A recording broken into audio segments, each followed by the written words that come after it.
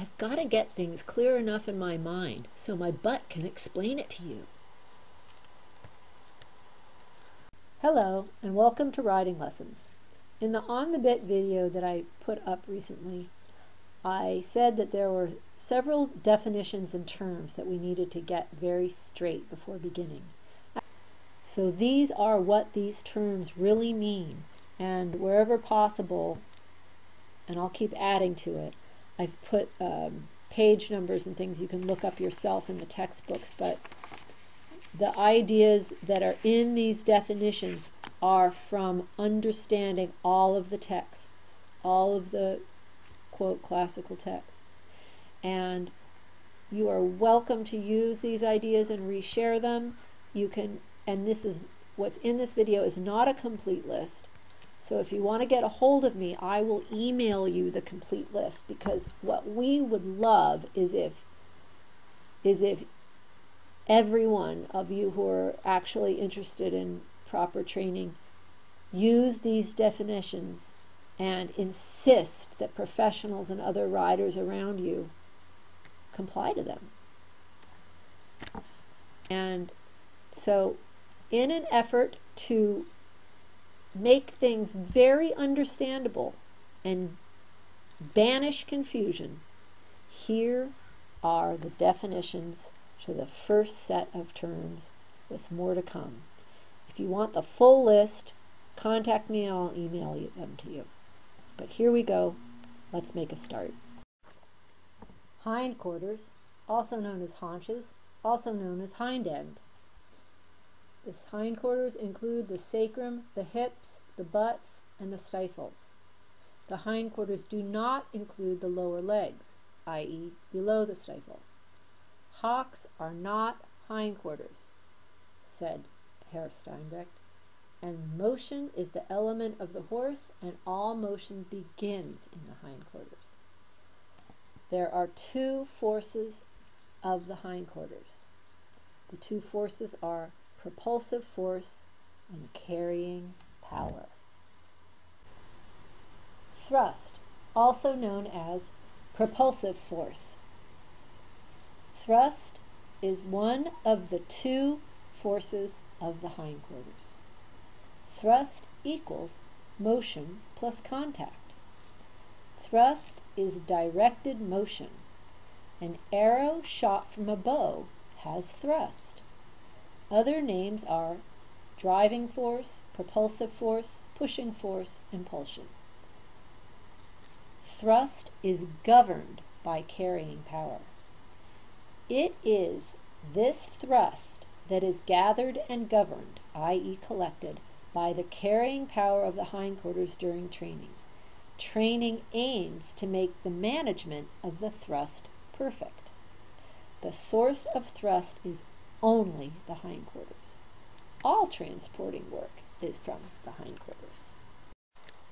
Carrying is the ability of the hindquarter joints, by the arrangement of their mechanically advantageous angles, to manage the mass of the horse plus the rider in every condition, in motion and out of motion, and to govern that mass and its thrust by deliberately propelling along a determined line of travel.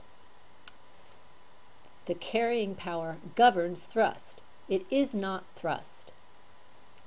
This carrying ability of the hindquarter joints, A, determines the force of the thrust per stride, B, determines and adjusts the trajectory of that thrust, C, determines and adjusts the length of the footsteps, and D, gathers, restrains, and/or recycles.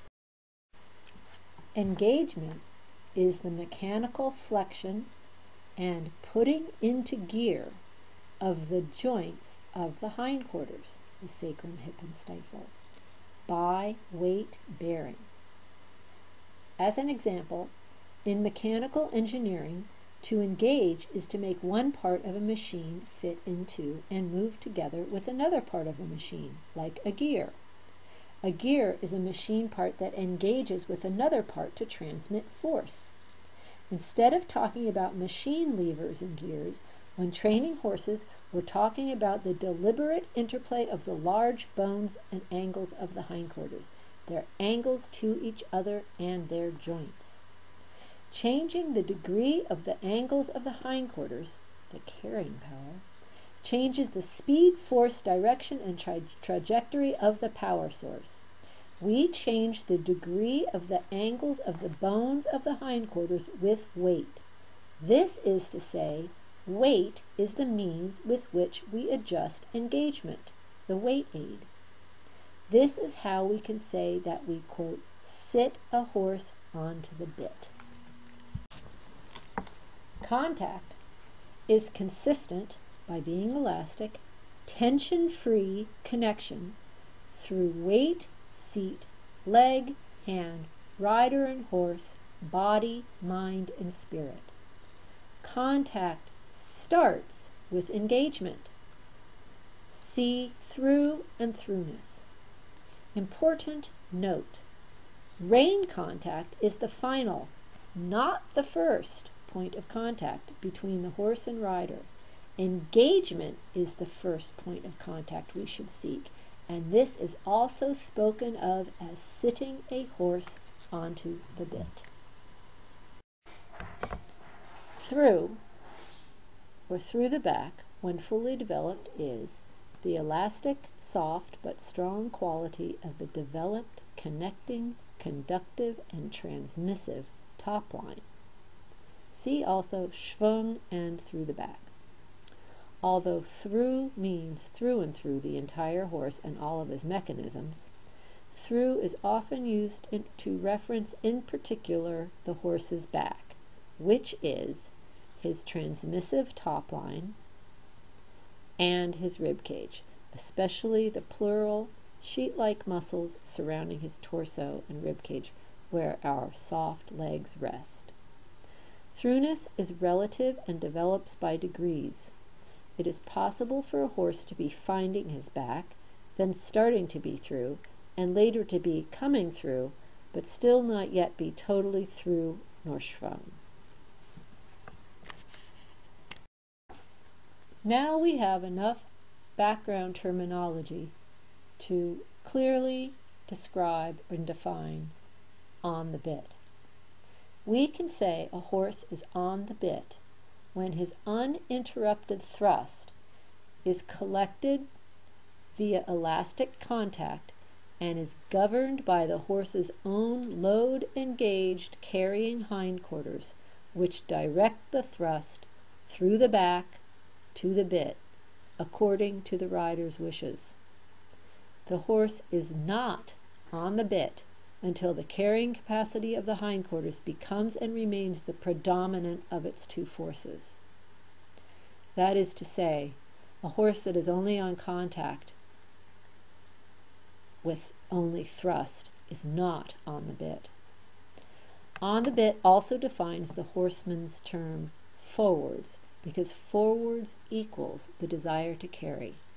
We will be covering that in an upcoming video on the 2 golden rules of riding. The activity, here's a quote on the bit.